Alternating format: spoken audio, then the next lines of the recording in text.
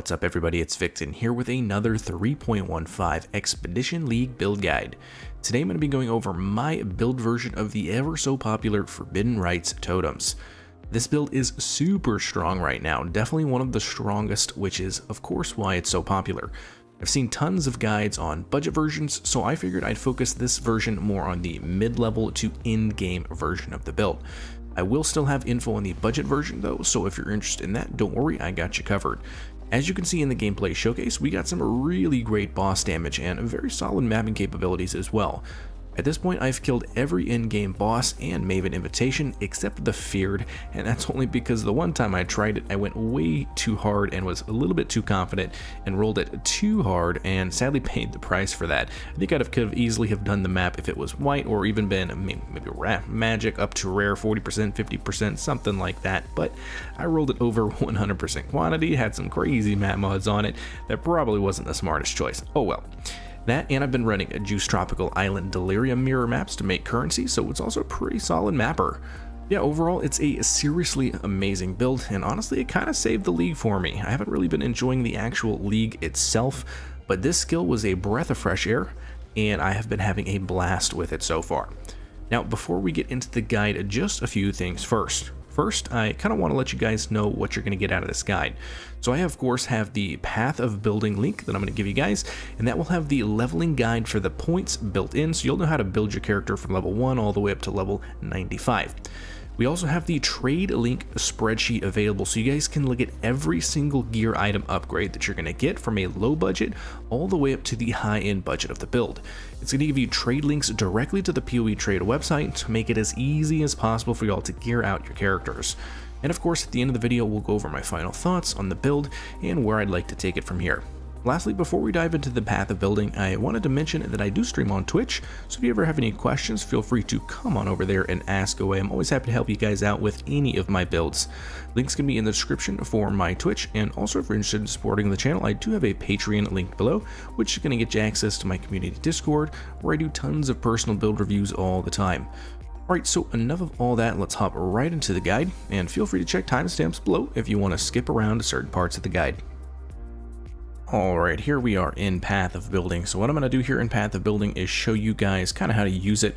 Then we're going to talk about, of course, the skills, the gym links, we're going to talk about our items, and after that I'm going to show you an alternate POB that you could also use. My mapping partner is also running this build. He has a little bit different of a setup, which is pretty cool. There's actually many different ways that you can actually build this.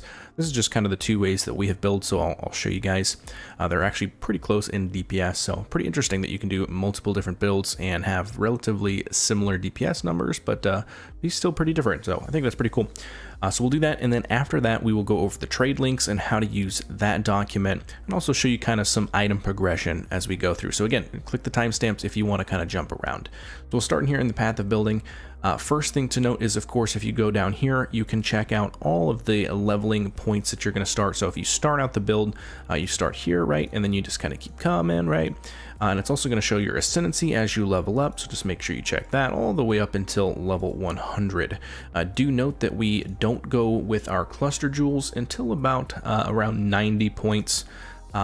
Which is somewhere probably when you're going to get into yellow tier maps, somewhere in there. At that point you will have had probably enough currency to purchase one of these medium cluster jewels and then craft it yourself. The big thing that we're looking for here is ancestral preservation, but we'll talk about that here in a little bit. You know what, we can even probably talk about the cluster jewels here up front because they are really important to this build, and I'll explain why. So the way Forbidden Rite Totems works is they are actually going to be spending their own life to cast the spell, which makes them do more damage. So basically, the more HP that your totems have, the more damage that they're going to be doing. So it's a really interesting way to scale our damage is by getting as much totem life as possible, but also increasing their tankiness by as much as possible so that the totem actually doesn't die by spending its own life. So the more totem defenses you get, for example, chaos resistance you get on the totem and also HP, the tankier it is, the more damage it does, and also the longer it survives. And the way that we have this set up right now, we can actually die in a wave 20 simulacrum or even big up juiced up maps, and if we throw up all 6 of our totems, they actually survive and continue dealing damage after you're dead, and they literally survive wave 20 simulacrums without being killed for probably a good 30 seconds. So it's pretty crazy how much survivability these totems have, which is pretty cool. Usually in totem builds, you kind of get into a place where, like for example, freezing pulse totems, it's great that they freeze, but it's really annoying sometimes when your totems die before they can even start doing damage, right? I'm sure if you guys have ever played totem builds before, you'll have experienced that. Really annoying. This build just naturally fixes that, and it makes them incredibly tanky, which is a nice quality of life boost for this build. So as far as the tree itself, we'll go over the clusters here in a second, but just so we can kind of go over the tree itself, we're of course going a Hierophant because they get the most totem things. Also, they're getting +1 to totems here. We're getting a whole bunch of totems, basically a whole bunch of totem stuff, tons of damage. We're also getting crit. There's 2 ways to build it. Like I said, you can go the crit version or the non-crit version. I actually started with the non-crit version. It's actually relatively similar in price. It's a little bit cheaper than the crit version, but basically the same. But the crit version gives you way more damage, probably a good 30 to 40% more damage with the crit version. And this node right here is so crazy for this because it gives you +4 to minimum power and endurance charges. So you will always have 4 minimum power and endurance charges. So very good. And then your last node that you get is the Divine Guidance, which is a ton of mana. We are also scaling this build defensive wise with mana. So we're getting, I think in my build, how much mana do we have? So unreserved, we've got about 2,000 mana. Which is helping us for Mind Over Matter. So we have 30% damage taken from mana, which is very good. Lots of damage also being scaled off that mana too, like this node right here is actually giving us quite a bit of damage. And then we also have Arcane Surge, so a whole bunch of good stuff scaling our damages. We do of course get a little bit of Chaos damage up here, and this is actually a pretty solid node right here. 20% increased Withered effect, which is very good. We're stacking Withered, we're trying to stack Withered as fast as possible on monsters, which is basically a damage increase for all chaos damage. So this is actually a pretty big damage node. And then of course just, you know, crit chance here, crit chance here. These are crit chance nodes. You're getting some mana here, you know, getting some mana over here. Now the only reason I have these 2 nodes right here is actually I'm short on intelligence and dexterity, so grabbing these 2 nodes right here was actually able to cap me. You could get these 2 technically if you wanted to, you'd have even more, but eventually I was thinking about going down here to Pain Attunement or even the Nimbleness, which is a crazy good node for damage. But like I said, if you have better gear, or if you have, you know, different places where you can put dexterity or an int on your gear, you might not need to take these nodes, or like I said, maybe even these nodes. That's totally fine. So just note that you don't have to use these unless you need the extra attributes. Other than that, the build is pretty simple here. The leveling up experience is really smooth with this build. You're going to get this node, which is Ancestral Bond, so +1 to maximum summon totems very early on. You actually get it, let's see, around, yeah, you get it at 21 points. So super early on. And now one quick tip that I'm going to give you guys on, I get asked this quite often, is how do you level this build up, right? So you get Forbidden Rite totems at level 28. Now I would not use Forbidden Rite totems at that point.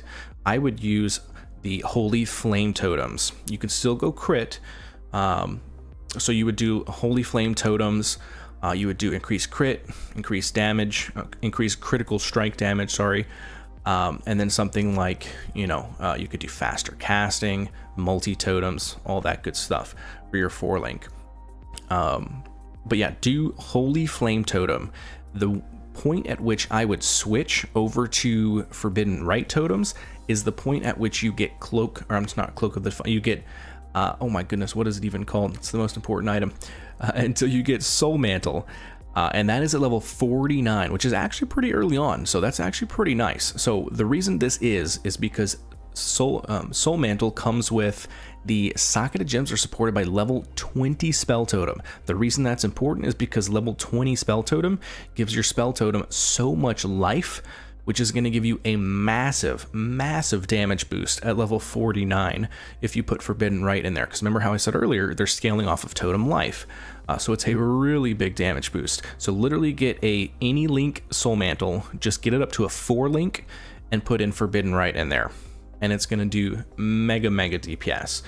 What I would do for your 4-link is probably Forbidden Rite, increase critical damage, increase critical strike, and multi-totems. That's probably my 4-link. My 5-link, I would throw in Void Manipulation. And then the 6th-link, you actually have 2 options here. You have Volley, which is a little bit better, maybe, but there's still testing that probably needs to be done, but Volley or faster casting. We actually like using faster casting, maybe a little bit better.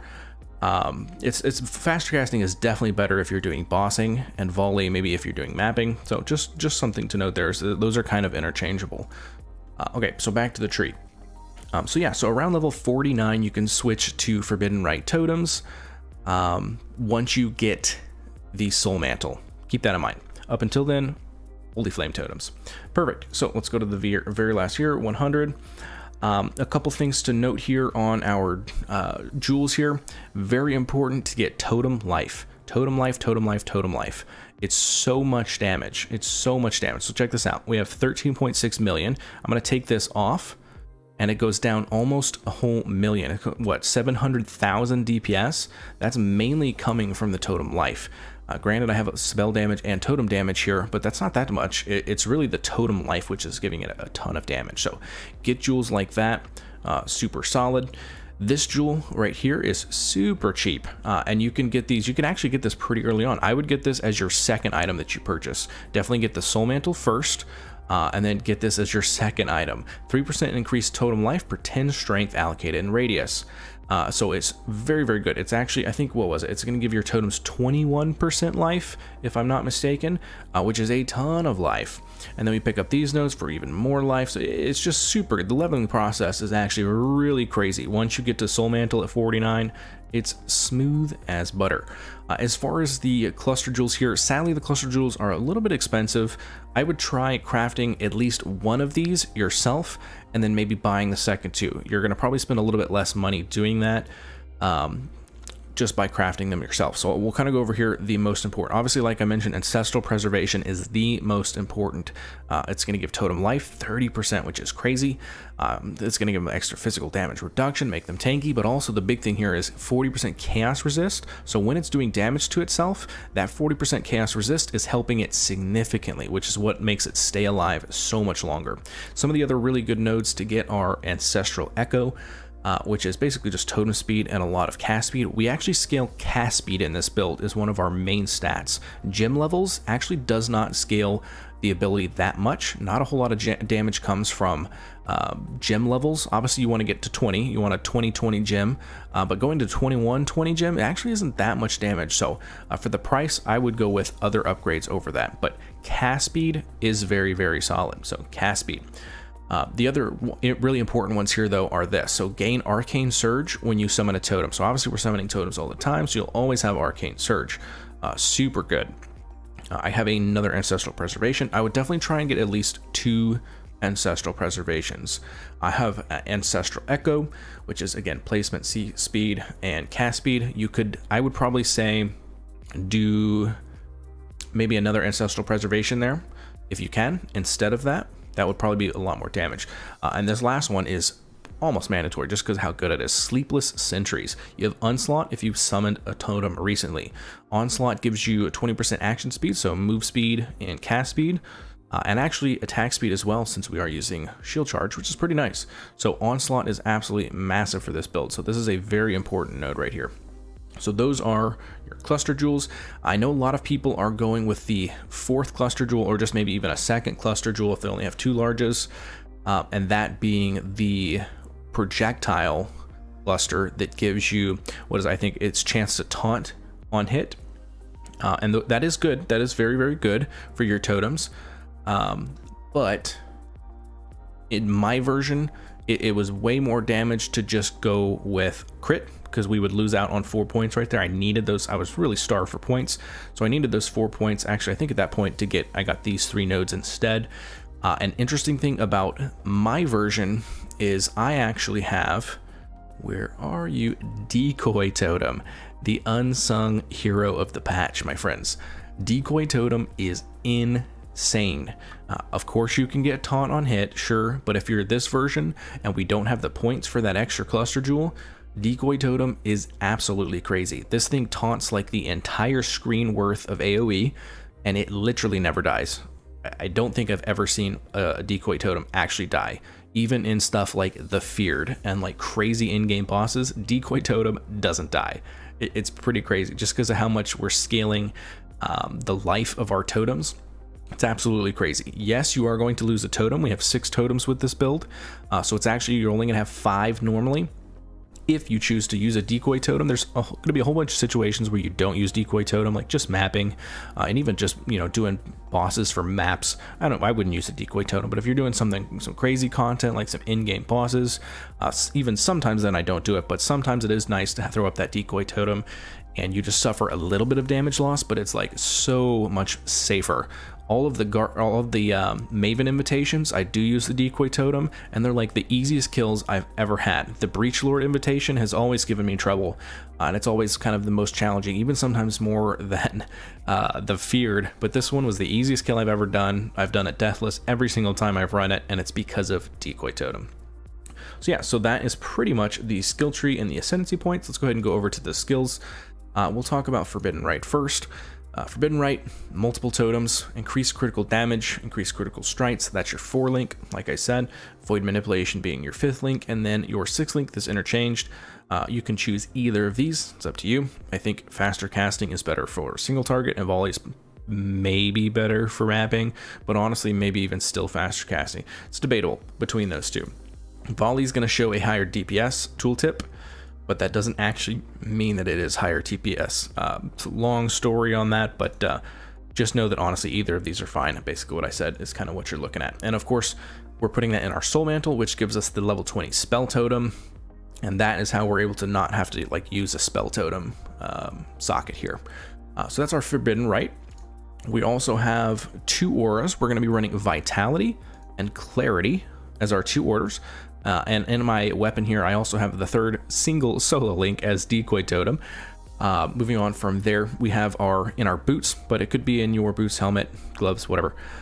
Immortal Call, cast when damage taken, increased duration, and Withering Step. Now, Withering Step is leveled up all the way, so we have level 20 Withering Step, which means it's not going to trigger off your cast when damage taken, because we are going to keep that at 3. We're going to keep our Immortal Call at 2, and increased duration is actually going to help both the Immortal Call and the Withering Step. Withering Step is going to be adding Wither to enemies when you run around. Also gives you a nice little bit of movement speed, so very, very nice for giving Withered onto enemies. Now, like I said, Wither is just super, super important in this build, so we're actually going to have a 4 link dedicated to Wither as well. We're going to have Wither, increased duration, infused channeling, and faster casting, and this is just to get as much Wither on the target as possible. That's again why Decoy Totem is so good, because you can just pop up a Decoy Totem and you can just sit there and cast Wither for days, and it doesn't even matter because nothing is going to come after you, so it's a pretty good combo there. I actually highly suggest this in any softcore build. Obviously, if you're doing hardcore, don't do this. But Portal and Cast on Death, it's a quality of life that just is so nice. I do a lot of delirium mirror farming, and you do not want to die and have to start at the beginning of the map. If you do that, your run is basically bricked. So definitely get Cast on Death, Portal if you're doing that setup. I have Flame Dash with faster casting, and I also have Shield Charge on a 3 link with Fortify, which is pretty nice. You're gonna be shield charging all over the place, Flame Dash in certain situations, but it's also gonna give you Fortify for a less damage taken. So very, very nice there. We do have Assassin's Mark on our ring, which we'll go ahead and go over now. Now let's actually start up at our weapon here. So it's actually a pretty basic wand, nothing too crazy here. I think I only spent like 60 chaos on this or something. Spell damage, again, cast speed is huge. Get as much cast speed as you can. Critical strike chance, critical strike multi, mana, easy peasy. For our shield, you can actually get these shields super cheap. I think I bought this for 10 chaos. They probably have gone up since then, but spell damage, again, cast speed, critical strike chance for spells. If you can get a res on there, that's nice. If you can get life on there, that's nice. Mana, that's nice. Ideally, in a perfect world, you would also have +1 to summon totems. That's in the higher end version of the build. And we'll talk about that in the alternate POB when I show you here in a second. But this is the one that I did, and it's totally fine. This is like a 10 chaos, like I said, shield, nothing. Viridi's Veil, there's definitely different ways to do this, and I'll actually show. I was only using a regular helmet up until maybe a day ago, at which point I actually got a Viridi's Veil to drop for me, so I just went ahead and used it. Viridi's Veil, the reason this is very strong and it's very expensive right now is because it helps you with your, so the reason Soul Mantle is great, but it also has a downside, right? And that's the reason we're going with Viridi's Veil or any other option to get 100% curse immunity for Soul Mantle. I'll just go over this quickly because I know a lot of you know it, but some people might not. So the issue here with Soul Mantle is inflicts a random hex on you when your totems die. So you're basically going to have 9 curses on you at all times. So that's usually very, very bad. But we want to get 100% curse immunity so that actually doesn't bother us. And there's many ways that we can do that. There's, you know, basically 3 ways, I would say. There's this way, which is Viridi's Veil. And the reason we can do that here is you are hex proof if you have a magic ring in your right slot. So you can see that this is my right ring. It's a magic ring, so I'm hex proof, which means that all of those curses that I have on me will not affect me. So there you go, done, perfect. Or you can do the other option here, which I don't have in here, but basically it's just a rare helmet with the enchant that is Forbidden Rite has 1 additional projectile. That is so much damage, so much damage. And it's very expensive, by the way, to get a Viridi's Veil with the enchant. I think it's like 8x for, or not 8, 5 to 6x for a Viridi's Veil, and it goes up to like 15 if you actually want the enchant. So if you're going to get a Viridi's Veil, you're probably not going to get the enchant for a while unless you got some spare cash. But yeah, so you would get a rare helmet with the enchant and then just craft on it yourself. Get life and resistances, easy peasy. And if you're doing that option, then your 2 rings, you're gonna have different rings. You can of course go with the cheap option, which is 2 Kikazaru rings for like 1 chaos. Excuse me, for 1 chaos. I'll show you what those are right here. Kikazaru. 40% reduce effective curse. So if you get 2 of those, that's 80. And then you can get 20% from either the tree or your, let's actually see if it shows you here in the Pantheon. It's this one. No, it's not Yugal. Which one is it? Is it Yugal? Oh, I hate the way it does this. You actually can't see it. Let's just click Yugal. Yeah, there you go. So it's Yugal. So if you get Yugal and then capture Varhesh, Shimmering Aberration, it's a boss. You got to put a divine vessel inside your map device and then go kill that boss, Varhesh, and then out pops the divine vessel when you're done with the map. Take that to Sin, which is what, an act, or like the end act, the epilogue. Give it to him and it unlocks the 20% reduce effective curse on you, and that is 100% chance to 100% chance reduced chance to be affected by a curse, basically. So that's the other way. The better way, in my opinion, is to not do 2 Kikazarus, but to do 2 rings that actually have 40% curse reduction on them. That is a mod that you can do, and I'll show you that when we go over the gear in the trade section here. But they're actually pretty cheap, and the reason that you would do that is because you can get life, you can get resistances, and 40% curse reduction on you. So, and you would get 2 of those for basically the same effect as Kikazarus. A little bit more expensive, but they're not even crazy. I spent maybe like 30C on one and 60C on the other one when I did have that setup going, so it's really not that expensive. But we'll talk about that here in a second. But this is this version, right? So Viridi's Veil with the ring here. The other version is to have a Etziri's Reflection. This is also expensive. This is what, I think 8x, something like that. As you can see right there, unaffected by curses. So that's all you have to do. You would put that shield instead of this weapon too. My issue with that is that you're losing a lot of damage. We have a ton of damage coming from this. So what, we're at 13.6 mil. Let's take that off. We're down to 11.1. So 2.5 million DPS from our shield. So you're losing a lot of DPS if you're going with that shield. So just something to consider. For our flasks, we definitely want a diamond flask to get extra crit chance. We are at 100% crit chance with that. Without it, we're at 94. So definitely want that. Your other flasks here. Oh, and by the way, so what I've been doing is this one right here, reuse at the end of flask effect. There's other couple good ones. And this is, I think is, what is it? It's the Instilling Orb. It's the new orb that you can enchant your flasks with. This is a good one. There is also use at full charges. That's a good one. There's also another good one that's like when you hit a rare or unique enemy. That's also a very good one. So those are the 3 that I would pick for your enchants there. Just a Quicksilver Flask, doesn't really matter what you put on there. I have reused at the end Flask Effect just so it's always up throughout the whole map. Pretty solid. Dying Sun is a massive damage boost. Massive damage boost. It's not long, it's only 2.8 seconds. So it's, you know, for a boss, you can nuke it down really fast. Check this out. 13.6 million, 20 million. Holy macaroni. So the reason it's so much is because skills fire 2 additional projectiles during Flask Effect. It also gives you AoE, which helps the projectiles overlap. So just a very good flask all around. Now, the best enchant that I have found for this is 50% increase effect. Basically, that means it's instead of 2 projectiles, it's giving you 3 projectiles. Insane. Insane, actually. Look at that. That's just nutty. 13.6 up to 20.5. That's crazy. I have an aquamarine flask here with used when you become chilled and also immunity for chill and freeze. So basically that automates this. So if I ever get frozen, it instantly pops this, unfreezes me, and then I'm protected basically against freeze for a little bit. I don't know why this says I have 2 dying flasks here. This one is supposed to be Blood of the Curry. That is my life flask of choice. You can do any life flask that you want. I always use Blood of the Curries just because I like them, but you can do something different if you want. For our jewels here, we talked about the rare jewels, but let's talk about the unique ones. Of course, Rain of Splinters is very solid, like I have been mentioning, because Totem fires 2 additional projectiles is so much damage. The rolls here, I think, what does it go from 30 to 40 or 50% reduced totem damage? So you obviously want as low as possible there to do less damage, to do more damage basically. So as close to 30% as you can get, but just whatever within your budget is totally fine. The Totems fire 2 additional projectiles is just so much damage. Self-flagellation is also a ton of damage, 20% increased damage per curse on you. You have 9 curses, so a ton of damage there. And then we already talked about Spire of Stone for a 21% increase life to your totems.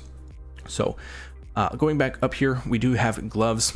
Best in slot would be Culling Strike as well as Unnerve on Hit. I do not have those right now. I just have Culling Strike, which is what I would recommend over Unnerve on Hit because it helps with bosses pretty significantly. Just Culling Strike, and if you can get some resistances and some life, that's fantastic. For your boots, this gives so much damage. 49% totem life. Absolutely crazy. Absolutely crazy. Gives you some increased totem placement speed, which is pretty nice, and some movement speed, so not too bad. The best enchant here is 120% increased critical strike chance. If you haven't crit recently, you're a totem build, so you personally are never critting, so you will always have 100% chance, or 120% increased crit chance. Very solid. My amulet is actually pretty poo-poo. It's literally just life and resists, and I was able to get some chaos res on there, and I got some area of effect and area of damage. Best in slot here would be like cast speed and crit multi, along with some life and resistances. And then we already talked about our rings. The first ring here that I just got was, as much life and resistances as possible to really help out. And my second ring, which was a magic ring, did get one with trigger 12 trigger level 12 Assassin's Mark when you hit a rare or unique enemy. Ton of damage with that. I think that gives another 1,000,000 or 1.5 million DPS alone. So very, very strong. For our belt choice, we actually go with Arn's Anguish. So this is roughly the same. It's a little bit less. It's a 20% increased damage boost compared to a lot of people like going with the what is the belt called? The Coward's Legacy, which is going to give you a 30% more multiplier if you have Pain Attunement. So pretty solid, but it's also like 8 exalts, whereas this is about 50 chaos, and it's 20% more damage compared to the Coward's Legacy, 30% more damage, so very close to be honest, and it's way cheaper. So what does this actually do? First off, gives you 50% maximum life, which is pretty solid, 60 up to 60% fire res, which is crazy. And the big one here, so brutal charges instead of endurance charges. Now remember that we have 4 permanent endurance charges. So basically what that means with this belt is we have 4 permanent brutal charges. Now what are brutal charges? It's 4% chance to do triple damage. So with 4, we have 12% chance to do triple damage. That is massive extra damage, Like I said, 20% more damage. Super solid belt for very cheap. If you don't have this, you can always just go with a Stygian Vise with life resistances. And in the jewel socket, you can go with, again, life resistances, mana, or if you want to get some extra dex, intellect, you can get it there as well. Perfect. So that was the items. Let's go ahead and go over quickly the second POB that I have for you guys. This is my buddy who is my map partner. He has a very similar build to me. He's at level 94 right now. Very similar DPS, but he's doing stuff a little bit different. So I just thought I'd show you guys because it's kind of interesting, right? So he's going with double wands instead. I'm sorry, not double wands. One wand plus the shield with the +1 to maximum summon totems. Now, the reason he is doing this is because he, on his skills, actually has, where are you? A different setup for this. He has Wither, multi-totem, spell totem, faster casting. So he has 5 totems that he can summon, plus Wither, which gives him 2 totems. So he will always have 2 Wither totems up at any given time, which is mega casting Wither on the bosses super fast. So basically it's like an instant stack of 15 stacks of Wither on a boss using this setup. So it builds it up very quickly. Everything else is pretty much the same that I have, except for this. He does have Arcane Cloak, Arcane Surge, and increased duration with decoy totem. Now, the reason he has Arcane Cloak and Arcane Surge is because he does not have one of those clusters with Arcane Surge when you use a totem recently. So if you don't have one of those yet, one of those totems that have that, this is what you should do. You should do Arcane Cloak, Arcane Surge, increased duration, decoy totem. That's what I would suggest. Everything else about his build is the same. I will link both of those POBs in the description if you guys want to check that out. So let's go ahead and cover this now. There we go. So this is what it's going to look like if you pull this document up. This is my Von Victons POE build list. So it's all of my builds. Everything that you could ever want is in here, and it's got all the trade links for all of my builds. Just note that it's when it first pops up, it's going to show you the freezing pulls. Just make sure you scroll down here. You're going to click all the way over and tab over to the last one, which is Forbidden Rite Totems, Hierophant. And here's everything you need, guys. So I've color coded it. The blue ones are the low budget, somewhere between 0 and 5x. The purple ones are the medium. It's actually probably, let's change that. It's probably around 15x for the mediums. And the near min maxed is probably, I think these got left over from the other one. It's probably about 100x. No, I'm sorry. I did not mean 100x. It's probably about 50x. Apologies. I think that is correct. Now that I'm thinking about it, it's really not too expensive for a near min maxed version. So there's some builds that are way more expensive. I didn't mention that earlier, by the way. The anoint is ironwood. Let's go ahead and come back here and show you guys that. Tree. Ironwood is down here. So a clear, an amber, and a teal gives you ironwood. 30% totem life, 20 all elemental resistances, physical damage reduction, and 100 armor per summon totem. So it's 600 armor. Crazy note. This is massive damage. 6% more damage for that. Pretty big. All right, cool. So we're coming back here. So now the way to use this is very simple. So you can literally just click these link guys, and it takes you right to the trade website and the exact item that you should get for that slot. So I've made it as easy as possible to make you guys' experience as smooth and nice as possible. Let's click a rare here, and I do have some notes in here. Over time I'll probably include more notes, but this has everything you need, guys. And this is a live version of this Google Doc as well. So if I ever make changes, especially to like the path of building, or if I change maybe an item or two out, this will be up to date. So definitely come over here and check it out. Like, this POB is absolutely correct. And I think I've already mentioned pretty much all the things that you can do in the in-game. Yeah, see, like all these red ones, Coward's Legacy, Viridian's Veil, the shield here. I think that's Edziri's Reflection. Edziri's Reflection. What else? The gloves, the cheap gloves, the Culling Strike gloves. It's literally got everything you need. The Chorchak boots. If you want to do different boots, like if you want Cannot Be Frozen on your boots, you could do that. Which is sad, by the way. It's not even Cannot Be Frozen anymore. It's 80% chance to avoid being frozen, which is poo-poo. Anyways, rings, Kikuzawa rings. This is the rare ring. I'm sorry, the magic ring that you use in combo with Viridian's Veil. Let's just click that. I'll show you guys that. See, it's exactly what you want. And you can craft these, by the way, very easily. Just craft them yourself if it's too expensive. It looks pretty expensive over here for no reason. They're usually way cheaper than that. But you would literally just look for, like, you know, get a resist, and then you would look for high life resist. Super easy. And then if you really wanted, you could do like these rings, which is what I have, which is the, like I said, the, oop, that's incorrect. Let's actually fix that live on stream.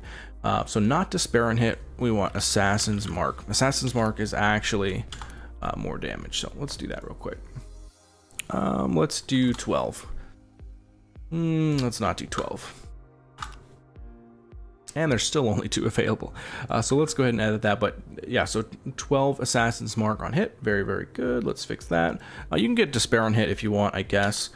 But Assassin's Mark is more damage, so just keep that in mind.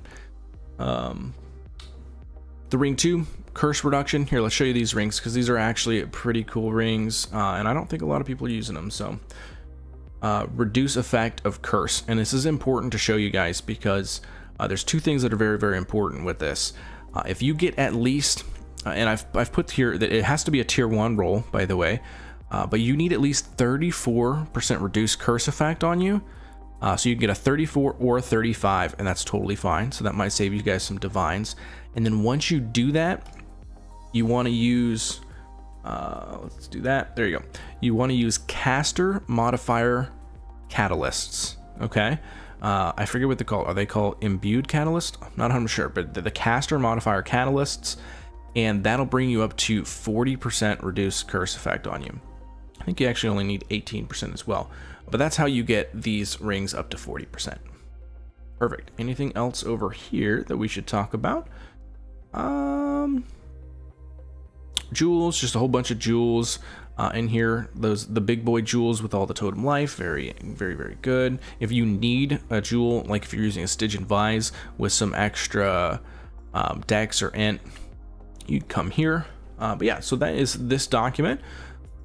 Kill all the bandits. Bad map mods. Probably the only bad map mod is no regen. Literally everything else is fine. You know, no reflect is fine.